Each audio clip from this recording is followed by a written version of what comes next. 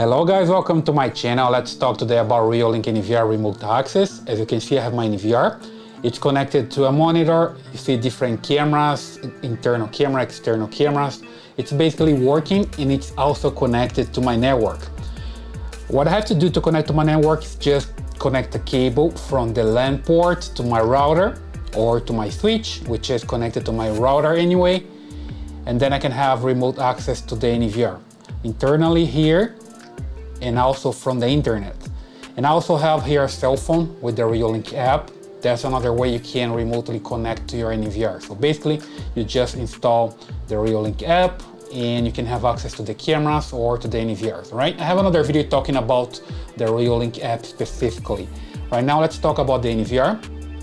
So here I have the interface connected to a monitor. As you can see, I can use the mouse and select the cameras, access the camera, the NVR menu, and things like that. So it's basically working pretty fine here. And I need to have an IP for my NVR. So it has an IP on the network, and I'm good to go. So it's working here, it's connected to the internet. And then what I have to do is to use a software. Okay, in this case, I'm going to use the Reolink Client app that can have remote access to my NVR using this software, okay? So let me just show you this software here on my computer. Okay, so this is the Reolink Client Software. So basically what I can have here is the NVR or cameras directly connected to the software, and I can see all of them, right? Right now I have only the cameras, as you can see here, Reolink Duo 2, Duo 1, and Reolink Wireless Camera. Okay, I have the cameras connected to my network, and the software can see the cameras, not the NVR yet. Okay, so what I have to do here is just come to device and add the new device. And then what I have to do is just insert the UID of the device that I can find here on the label. There's a QR code and also a UID device that I can read here and just input there on the interface, and then I can add the new device. So it doesn't matter if I'm locally connected to the network. Let's say I'm remotely connected, for example. As long as I have the UID, I can input the UID here, click the add button, and have my Reolink client software connecting to my NVR. Even if I'm not at home, I'm remote connected, okay? So it's pretty simple. And there's also the option to scan your network, so you can see internally here a network. That happens when you are locally connected, okay?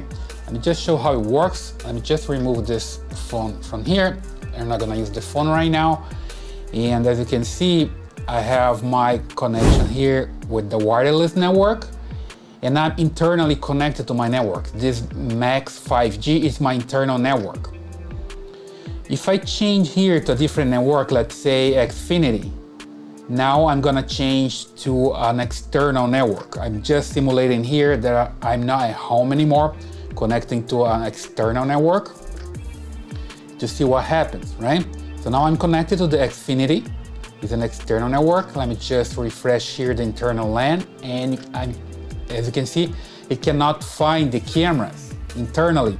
Why? Because right now my computer and my NVR, they are in different networks. Okay, the NVR is in the internal network directly connected to my router, but my computer is connected to an external Wi-Fi. It's just like I'm in the remote hotel or something like that, right? I'm not here anymore with my computer. That's the idea, but still, you can see that the cameras are working. Okay, so I have here my internal camera. It's connected. See the status here. I'm connecting different cameras, and it's working, okay? I just need to click, wait for a while, and it loads, and it's still connected even if I'm not locally on my network. So this is a remote connection. So basically the Reolink client can remote connect to my devices. NVR, cameras, it doesn't matter. Let me just show you here how it works. Right now I'm connecting directly to the cameras, so I'm not connecting to the NVR. To connect to the NVR, I just need to come here, click this button to add a device. I cannot find directly on my network anymore because I'm in the different network. Let's say I'm remote, I'm not here. Then what I have to do is just use the UID. So here I have the UID for the NVR. Okay, I get this UID here on the label, or I can also log into the NVR in the interface and get the UID. And what I have to do is just copy and paste there, or just type it there, right?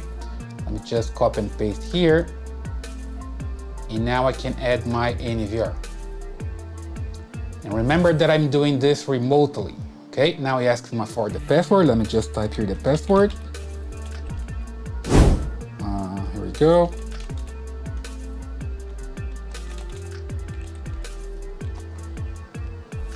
And I click login, wait for it to connect. It's connecting right now. And it's done, it's connected, okay? As you can see here, the NVR, it's connected.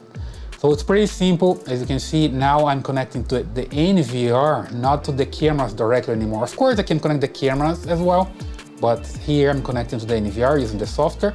And from the NVR, I can see the different cameras. Camera number 1, camera number 2, okay, and the other cameras. So pretty simple, it's working, but you need to understand that you need to use the UID to remote connect your NVR because you're not in the local network. That's what I did here. So Reolink's pretty good with this UID. What I'm basically doing is use the Reolink cloud to have the information shared between the NVR and your Reolink app, right? Your Reolink software. So basically it connects through the cloud to check the UID, and then you can have remote access no matter where you are. So it's pretty good, works like that. And if you try to use the web browser as well, I see in the Reolink website or in the Reolink channel, they say you can use web browser also to connect to your NVR remotely, but they're talking about the local connection, okay? When you're at home on the same network, right? If you want to remotely connect using your web browser, you need to do a port forwarding, which is a different process, right? And you can use just an application, just the Reolink camera and the Reolink Client Software. That's much easier to add as long as you have the UID, okay? So it's working right now. If you want to do it in your NVR, it's pretty simple like this, okay? And of course, you need to have your account created with the Reolink first. Don't forget to do that. Go there, create a Reolink account, then you can add your camera. And of course, here I already have my cameras working. I set up the camera first before I start this video, okay? So I hope you like this video. That's all for today. Please don't forget to subscribe to the channel, leave a thumbs up and your comment. See you in the next one.